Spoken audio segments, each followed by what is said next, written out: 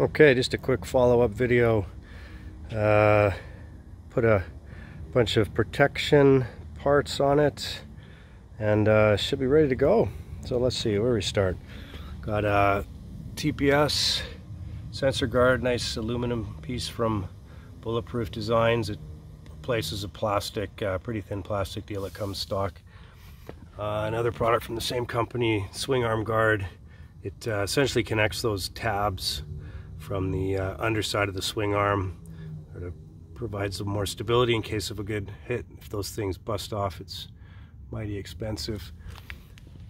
And over here, I like this one the most. This is a combo rear disc guard and rear caliper guard. Beautiful, beautiful work by these guys. Looks pretty cool. And replace the stock silencer with this FMF turbine core just for the spark arrestor. Just put a fan on, call this a dumb fan. Essentially mounts up to the radiator, then connects to the ECU, and there's actually a relay that plugs in. So no temperature probe into the fins, no setting the temperature, nothing like that. So just a dumb fan that the computer controls. Pretty slick installation actually. And then skid plate from Emperor Racing, a local company, local out in Chilliwack. Beautiful work. And they have this, looks like a cutting board for the bottom. It's a slip liner, basically a piece of plastic that's fit to size. Got nice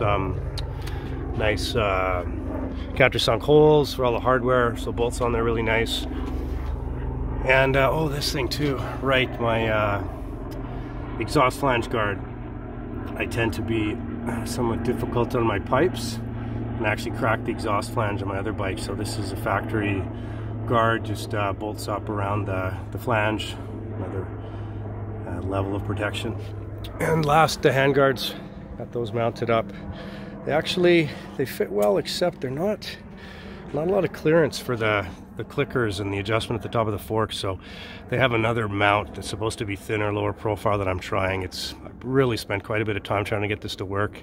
I really like the mounting mechanism. They're nice guards, but if you can't access the adjustments there, it's a little bit